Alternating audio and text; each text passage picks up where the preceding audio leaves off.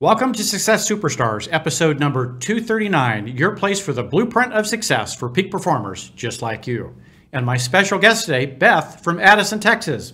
Welcome. Thanks, Mark. I am so excited to be here. Yeah. Well, we're in a building I think that you used to work in. Yes. So prior to getting into real estate, I was in corporate America, and we worked one building over in Tower 1. So Wow. It's very familiar coming back here, very nostalgic. Was it scary kind of leaving corporate America and that security and stability, or perceived security and stability? It was. We had made financial preparations so that if I ever decided that I wanted to go pursue a dream, I would have the ability to do so. And we had just bought a house so I could be close to the office. And it was so fun going through that process that I just thought, why am I not doing this? Like, I was so passionate about real estate and probably much to my agent's chagrin, like very involved in the process. So I was just like, why am I not doing this? Like, I'm so excited about it. But yeah, it was absolutely nerve-wracking. And like a month later, the pandemic happened. So that totally slowed down my plans of getting into real estate and getting that started. But it's a move I'm really proud that I made. Yeah. If you could look back now over that period of time and do anything differently, would you? Over starting in real estate? I don't know what I would do differently in terms of the transition. I know, I've gone to a lot of educational events and gotten myself involved in coaching. So looking back over the last year that I've actually been involved in selling, yeah, there's a lot of things I would do differently. I would pick up the phone a lot more. I would network with successful agents a lot more just to see what they were doing and being able to emulate that. But I also think going a little slower for me, I was able to really focus on building my brand and providing that great customer service that I'm proud of. But I might have done more sales activities to build that business a little bit faster. Yeah, the sales activity is really what makes it happen. Yep. Absolutely.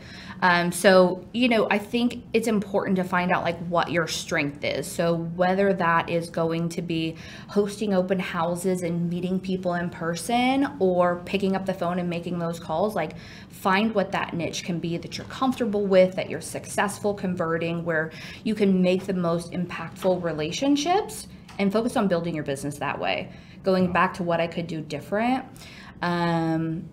I think because I was so involved in trying to learn all these different ways, I was doing a lot of different things instead of really focusing on one or two areas. Since changing that focus, I felt better about my business, how I'm building it, the relationships that I'm able to make with my clients are, even deeper. And so that's kind of amazing when you're able to really play into your strengths. Isn't it powerful when you can get comfortable as less is more? Yeah. And so we saw each other at the Tom Ferry Sales Summit, and I had gone last year, and I was very new to the business, and I felt, oh my gosh, it's like machine gun, like spraying all these different things everywhere. And this year he really talked about, focusing on one or two pillars. And I thought, okay, that's like so easy. Like, am I missing something here? But it is so important to less is more and can really help propel you forward. Yeah, and getting over that fear of missing out, giving yourself permission to say, I'm going to focus on these things now. I can always focus on these things later. Right, absolutely. Now, one of my biggest coaching lessons, I tend to learn from non-business things to business. And I had a golf coach. Okay. And my handicap dropped in half with one statement. It's amazing. Mark, you have to give up control to gain control. So I was trying to control everything in the golf string. Right. And when I let it flow, I didn't have to control everything. Right. Have you found that you're trying to control everything and you've started to let go of some control? Have you had that experience yet? That's like the story of my life. Also, I hit on learning how to, let go and just let be. But I do think there is some finesse in that, knowing what you can control, what you can't control, and being comfortable with those things that you can't control.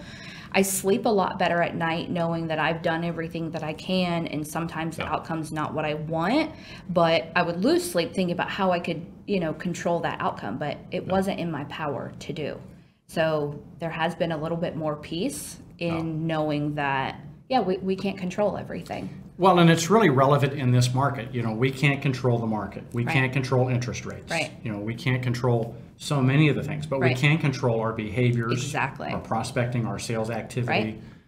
Those things we can control. Totally. And it sounds like you have a really good grasp of that. Trying to, anyways. I think that's something that buyers and sellers still struggle with, especially, as this market is changing sort of to pre-pandemic days and normalizing, as I like to say. Buyers are worried about interest rates going up, and it's like, well, you don't have control over that. What you have control over is your savings, your budget, looking at houses that will fit within that means versus worrying about the interest rate, or sellers wanting to get a certain price for their house, and so they want to, list it a certain way. What we can control is the marketing, the staging, attracting people there, and then the market's going to tell us what it's going to pay for the house, right? Exactly. Yeah, very smart. Now, as you prepare, there's about maybe 100 days between now and the beginning of the year. I like to work in 90-day sprints. Yep. How are you preparing yourself to kind of close out this year and be ready to have a good start to the next year? Yeah, so there's a fantastic book, The 12-Week Year, which I'm sure you're familiar with. So that's kind of how I'm looking at the rest of my year. It's like 90-day sprint to see what I can control. What I can control is my activities, my behavior. So making sure that I'm picking up the phone, adjusting my schedule. That's a really, really big thing, because that is something I can control, is being in charge of that and how I spend my time and where I allocate it. And knowing that what I do now is going to set me and my clients up for success, because really that's what it's all about, is our clients. Yeah. Well, what would you like to share with the audience before we wrap up today? Oh my goodness. So the first thing I would say is chase your dreams, whether that's in your career, follow your passions. I kept thinking why can these people do that? Why can't I? And the fact of the matter was I could. I had to make a plan to get there, but chase your dreams. Find out what that passion is and go after that. If that's in terms of real estate, whether you want to buy a house or sell your house and move, be closer to family, put a plan in place to make those dreams a reality.